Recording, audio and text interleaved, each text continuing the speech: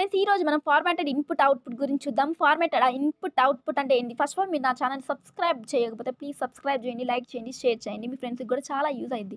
అసలు formatted input output అంటే ఏంటో చూడండి.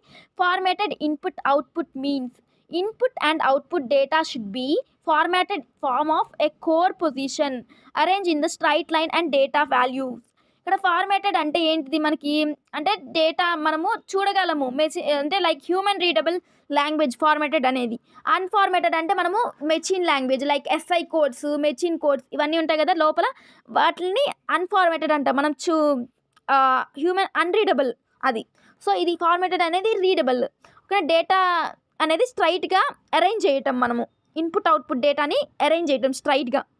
ఓకేనా, ఎలాగో చెప్తాను, ఒక ఎగ్జాంపుల్ చెప్తాను. Set width of control of after the decimal. ఇప్పుడు మనము ఈ విడ్త్ అనేది 10 ఇచ్చాము. ఓకేనా, 10 ఇచ్చాము. నెక్స్ట్ ఇక్కడ 1.234 ఇక్కడ ఆఫ్టర్ డెసిమల్ మొత్తం ప్రింట్ అవుతాయి, ఎన్ని ఉన్నాయో అన్నీ. ఓకేనా, అట్లాగా ఫ్రెండ్స్ మీకు ప్రోగ్రామ్ చేస్తే అర్థమైద్ది, ఇప్పుడు ఏం అర్థం కాదు, తర్వాత చెప్తాను.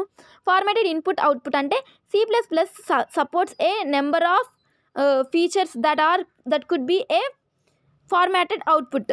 ఇక్కడ C++ అనేది ఏంటిది? చాలా ఫీచర్స్ ఉన్నాయి మనకి అవుట్పుట్ రావడానికి.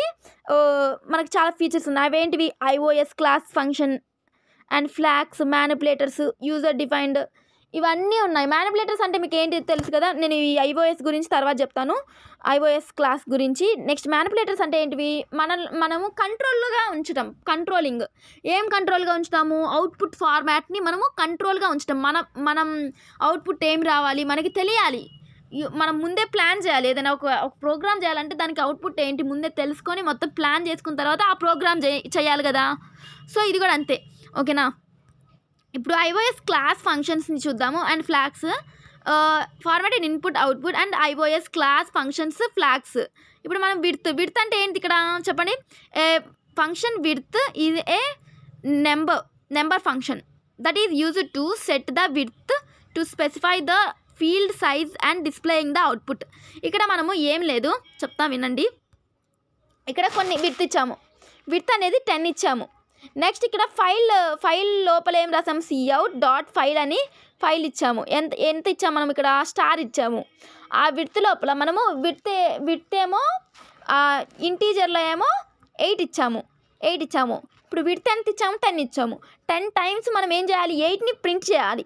ఓకేనా, అలాగే ఫ్రెండ్స్, అలా స్ట్రైట్ లైన్గా ఫార్మాట్ చేయటము ఫార్మాటెడ్ ఇన్పుట్ అవుట్పుట్.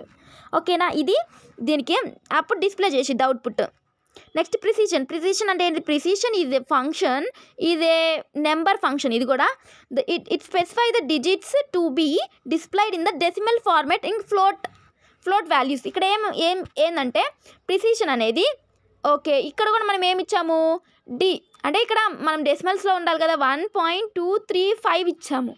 ఇప్పుడు మనం ఏం చేస్తున్నాము? ఫిల్ అనే ఒక దాన్ని యూజ్ చేస్తాం, తర్వాత వచ్చింది ఇది, ఇప్పుడు ఎందుకులే కానీ. ఓకే, విడ్త్ అనేది ఎంత ఇచ్చాము? 5 ఇచ్చాము. ఓకేనా, 5. దీని దగ్గర ఏమున్నాయి? మొత్తం స్టార్ అని ప్రింట్ అవుతాయి. ఇక్కడ డెసిమల్ తర్వాత వాల్యూస్ ఏమున్నాయి అన్నీ మీరు ప్రోగ్రామ్ తర్వాత చూద్దాం. తర్వాత చూసినప్పుడు వచ్చేది ఫిల్.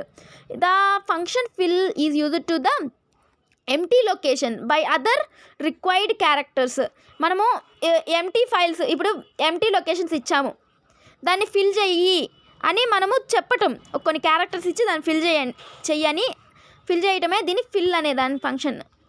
ఇప్పుడు ప్రోగ్రామ్ చూడండి, ప్రోగ్రామ్ ఎలా ఉంది?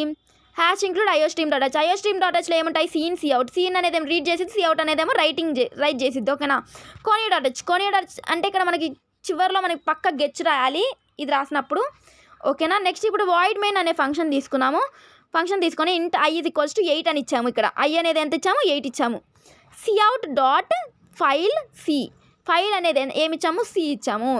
ఇప్పుడు మనం విడ్త్ ఎంత ఇచ్చాము? ఎన్నిసార్లు ప్రింట్ అవ్వాలా అని విడ్త్ 10 ఇచ్చాము. 10 టైమ్స్ విడ్త్ ఇచ్చాము. 10 టైమ్స్ని మనం అవుట్పుట్ రావాలి అని.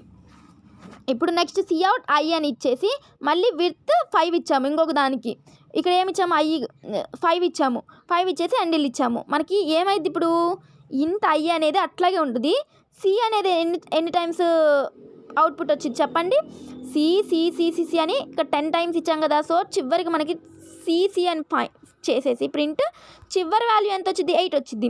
నెక్స్ట్ ఇక్కడ 5 ఇచ్చాం కదా. సో సి అని 4 టైమ్స్ ప్రింట్ చేసి లాస్ట్ వాల్యూ ఎంత 8, ఐ అనేది 8 కాబట్టి అట్లాగా మనకి విడ్త్ని బట్టి మనకి ఇక్కడ ప్రోగ్రామ్ ఉంటుంది.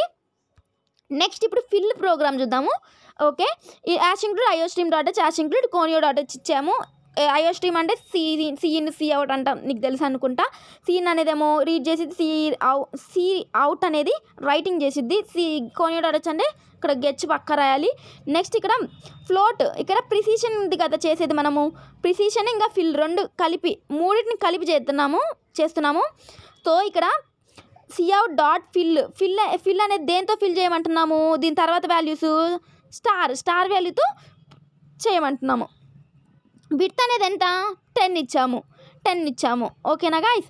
నెక్స్ట్ ఇక్కడ చూడండి, విడ్త్ 10 ఇచ్చేసి మళ్ళీ డీలో వాల్యూ ఏముంది ఇక్కడ 12 ఇట్లా ఉంది.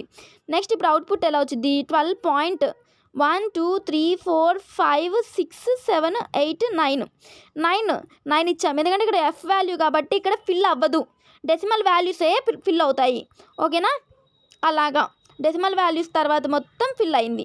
ఓకేనా గైస్, ఇలాగ friends. Thanks friends for watching my video. If you like this video please like చేయండి, షేర్ చేయండి, సబ్స్క్రైబ్ చేయండి. కింద డిస్క్రిప్షన్లో టెలిగ్రామ్ లింక్, ఇన్స్టాగ్రామ్ లింక్ వస్తున్నాను, దాన్ని ఫాలో అవ్వండి. Thank you.